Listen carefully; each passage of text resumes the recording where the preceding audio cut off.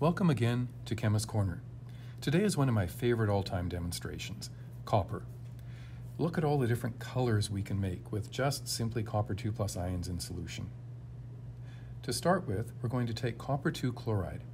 The dihydrate is on the left, starts out as kind of a bluish teal. The copper 2 chloride on the right, well, that's kind of a brownish yellow before we hydrate it. But once we add water to both of these, they become the same structure. Copper 2 chloride tetrahydrate. And it turns that greenish color. Now, of course, water is colorless, but if we fully hydrate it, we turn into the copper hexahydrate 2 plus ion, which is a light blue color, which is characteristic of copper ions in solution. The copper 2 chloride tetrahydrate, green. The copper hexahydrate 2 plus, blue. So when I take that partially hydrated copper and wash it off my watch glass into a beaker, you can see the green color starts to go away and the blue color starts to appear. Still, the chlorine is attached to the copper. It's kind of green. The more water I add, the bluer it becomes and the less green it becomes. When I fully hydrate my copper, it all turns into the copper hexahydrate 2 plus ion, that pretty light blue color that we're used to seeing. The green color, the chlorinated copper, has completely disappeared. What we are left with is simply the light blue copper 2 hexahydrate. If we take our copper 2 hexahydrate and add concentrated hydrochloric acid to it, we drive the equilibrium to the far left, reforming the green copper 2 chloride tetrahydrate complex and destroying the light blue copper 2 hexahydrate. Both copper, two very different colors. In the next part of my copper demonstration, I'm going to introduce ammonia to the system. But what is ammonia? Well, it likes to be a gas, but when I bring a solution of concentrated ammonia next to a solution of concentrated hydrochloric acid, I can see they don't stay in solution. Both of them like to fume, give off NH3 and HCl gas, and form solid ammonium chloride in the atmosphere above the solutions. That's why we need to be very careful when we handle ammonia. Of course, for this demonstration, I don't want gaseous ammonia or even liquid ammonia. I want aqueous ammonia. So what does aqueous ammonia really mean? Well, it means the NH3 has actually reacted with the H2O to form an equilibrium system with the ammonium ion and the hydroxide ion. All four species have been added at the same time when we add this to my copper system.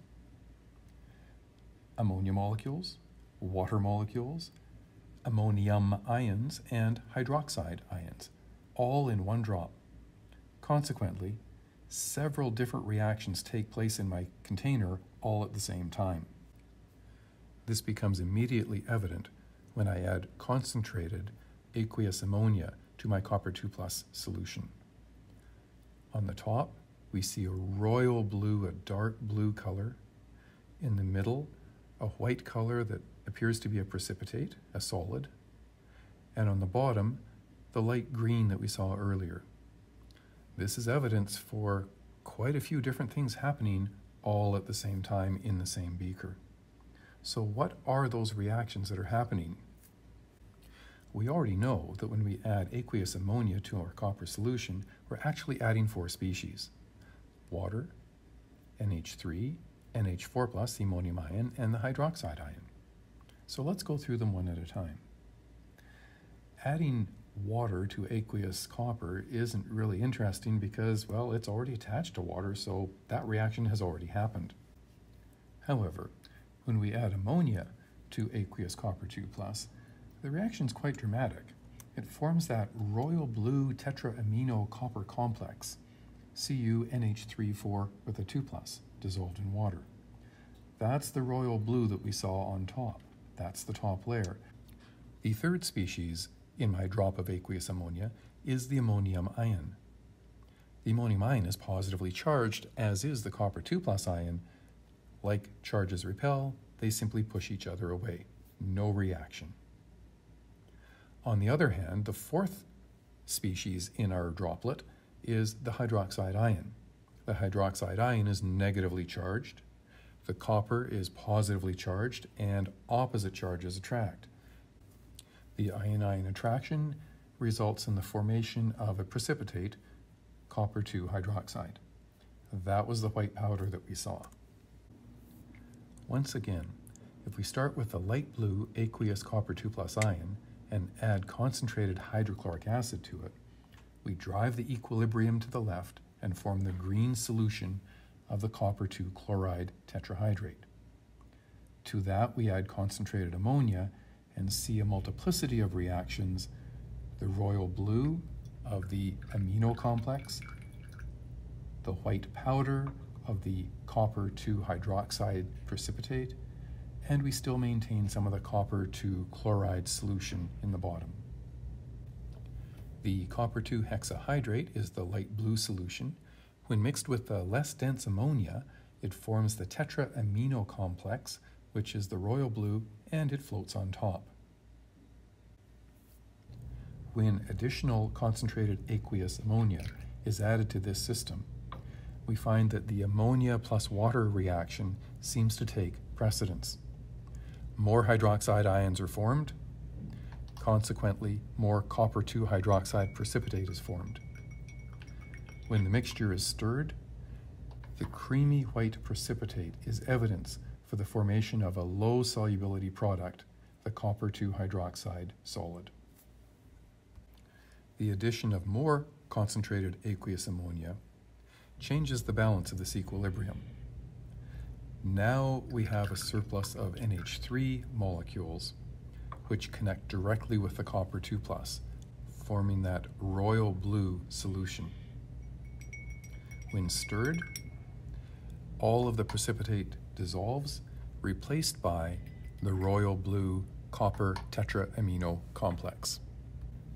The addition of concentrated aqueous hydrochloric acid to this system has several consequences.